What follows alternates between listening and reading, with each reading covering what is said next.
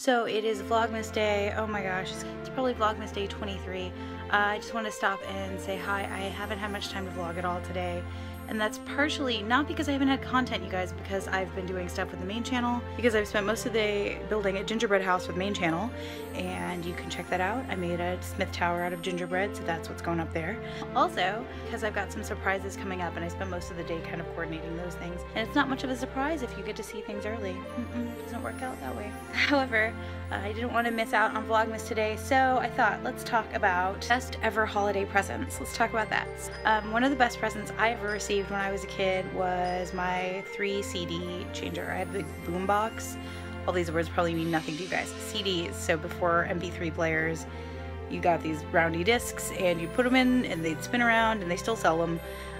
But having one that did multiple changes was a really big deal when I was a kid, and that was one of the best Christmas presents I ever got, because I like to go and like turn on my Nirvana really loud. It was a thing I used to do, so that was always fun. And that was one of my favorite presents. Another one that was a really big deal for me was when I got my Super Nintendo, but really when I got my Nintendo. That was a really big year for me. When Nintendo happened originally, it was just so new.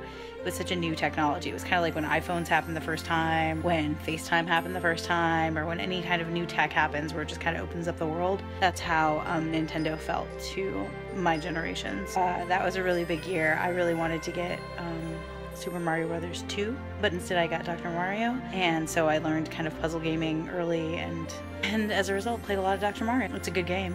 It had a great commercial. If I can find the commercial, I'll see if I can leave a link in the comments below. Take on an old song. Anyway, Nintendo used to do great commercials. If any of you are like game geek-oriented people, you should go look up video game commercials from the 90s, early 90s. Really wonderful. A lot of the things that have been the most meaningful for me at Christmas time have not been presents, but have been like moments with friends. Like there was one year I went and I saw some reindeer, like some actual reindeer with some friends. I've had a number of like parties with friends that happened around the holidays that I always thought was really nice. I used to do caroling a lot when I was a kid. I also used to do a fair amount of going and doing volunteer work, singing, choirs. I sang in a lot of choirs. And now it's very simple moments. Now holidays are having a good cup of coffee and being with friends. Someday I'd really like to go to England for the holiday time period and see like Christmas in England. That would be really cool. This picture for me and Michael at the photo booth.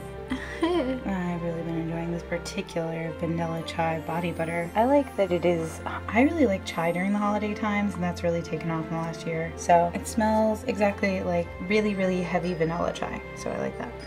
I mentioned 2 of the older candles, but I did buy 2 new ones. One of them is seasonal. It's this Twisted Peppermint. I love Twisted Peppermint body lotion because peppermint is really soothing, I find, especially for my feet because I walk a lot. But the smell is so good that I got this candle, and it's one of those, like, I feel like I can open this and you guys should be able to smell it. I feel like you guys should be able to smell it right now because it's that strong. Ooh, it smells just kind of like peppermint, but a little mentholy too. It's nice. I got this Tony Moly cream foam cleanser. In the background noise, I think there's video games happening downstairs. This is called Sweet Holiday, and it doesn't actually smell at all like gingerbread, which is a little disappointing, but it smells very clean, and it has a lot of shea butter in it, or almond butter. I think it's actually shea butter. It has a lot of it in there, so I was really hesitant to use it, but what I've been doing is doing like a normal facial cleansing routine and then adding this on afterwards, kind of like nighttime lotion, early nighttime lotion. So I'll do like a normal clean, then I will clean with this. So I've got like a little bonus lotion level, and then I'll come in and do like my night lotion. So that's been really cool, and I really dug it. So my face really soft and wonderful, so yay!